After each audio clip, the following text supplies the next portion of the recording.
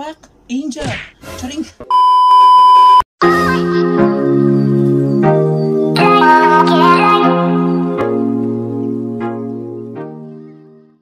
mga bakla, kamusta kayo dyan? Masikip pa rin ba?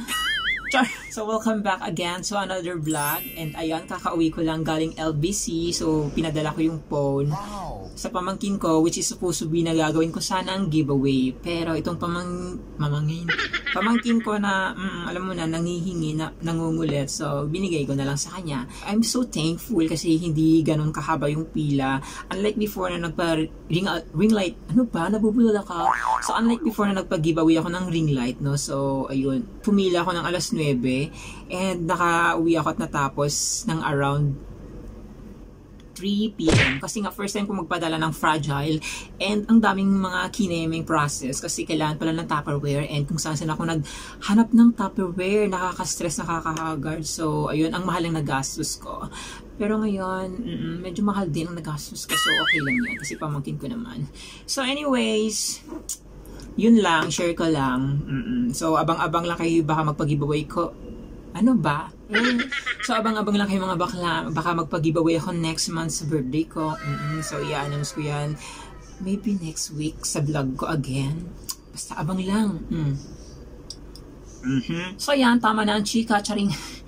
So for today's video is gagawa tayo ng makeup look, another makeup look inspired. Ulit-ulit. So makeup tutorial. So gagahin ko nga itong makeup look inspired ni Miss Jodi Santa Maria. Ayan.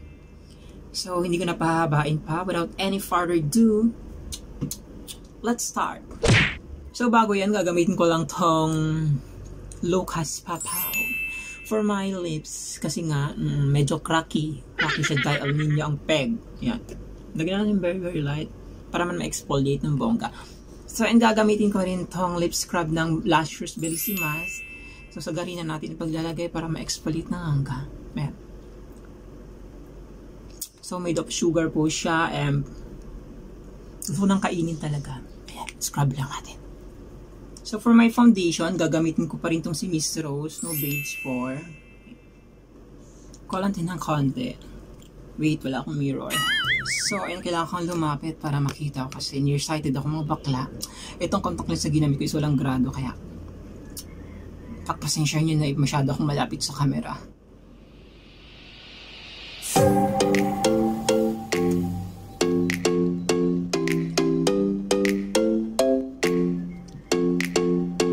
So, for my concealer, no? So, ano ba? Nalilito ako. Ito na lang. Si Natural. Yan, paulit-ulit yung shade natin. Pagpasensya nyo na. Wait, parang kabili yung camera ko.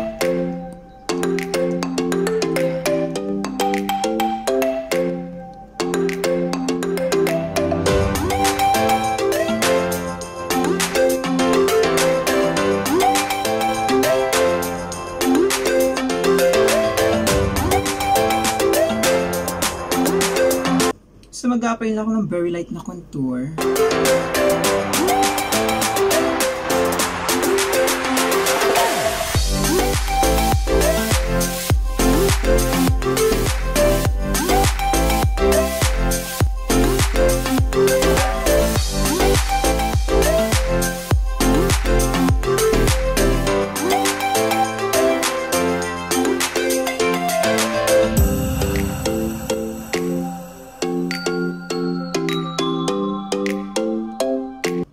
So, magkikilay lang tayo, and for my eyebrows, gagamit ko itong eyebrow pomade from Lashes Bellisimas in shade of soft brown. Hindi siya nagpo-focus, so ako na bahalang mag-adjust. Char!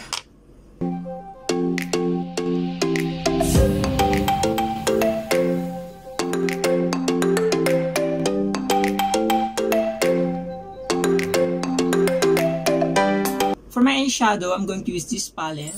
Char English. Ay, Poki. Ay, Poki. Gagamitin ko tong shade na to.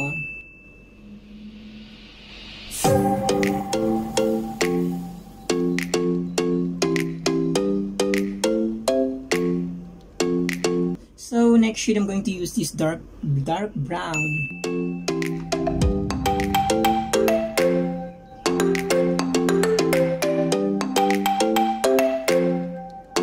So, magka-cut crease lang tayo. So, lagyan ko lang siya ng powder. So, any powder will do. Kahit powderize. Sorry. So, kuha lang ako ng nitong shade. No, ilalagay lang natin siya dito.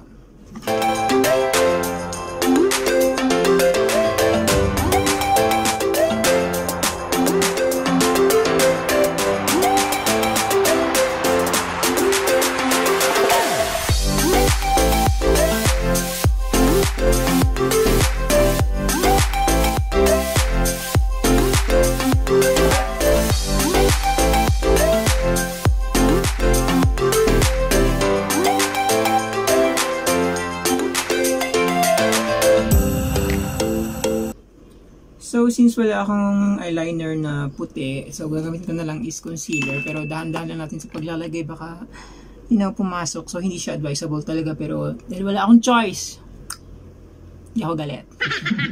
Ito na lang ang gagamitin ko.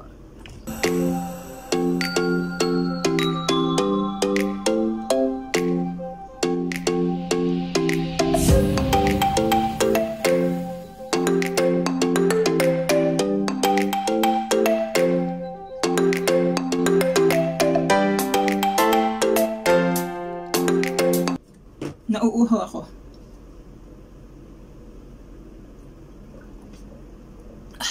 Fresh yarn.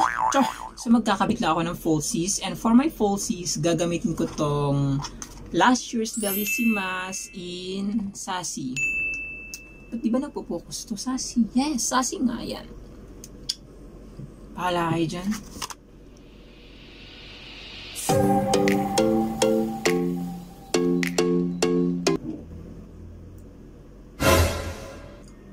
Char.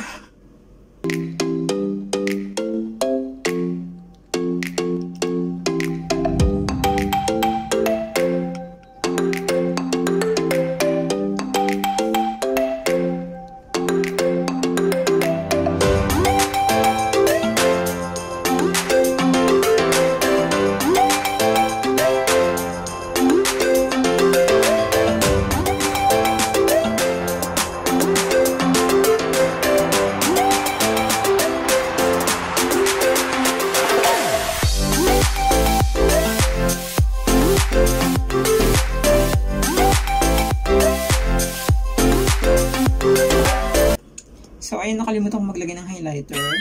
So, maglalagay lang tayo ng highlighter.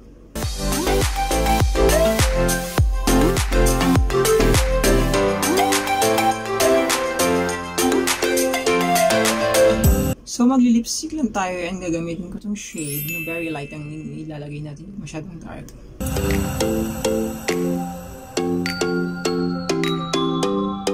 So, gagamitin ko rin itong Food a Year. Ay, ano ba? Ba't pa nandito to? Ayan. So, konti lang din ang ilalagay natin. Huwag masyadong marami.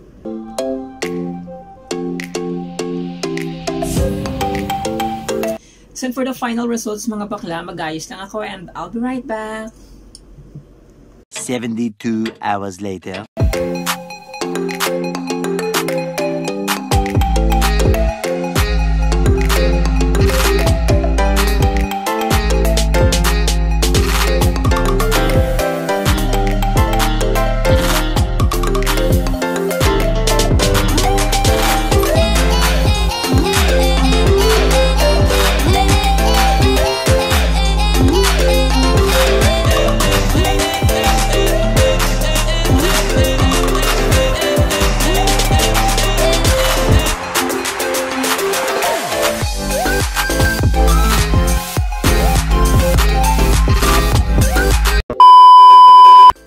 So, and that's all for today, mga bakla. If you haven't yet subscribed to my YouTube channel, please do subscribe. Don't forget to hit the notification bell para ma-notify ka ng bonggang-bongga sa mga next videos na i-upload ko. Once again, this is Becky. Thank you for watching.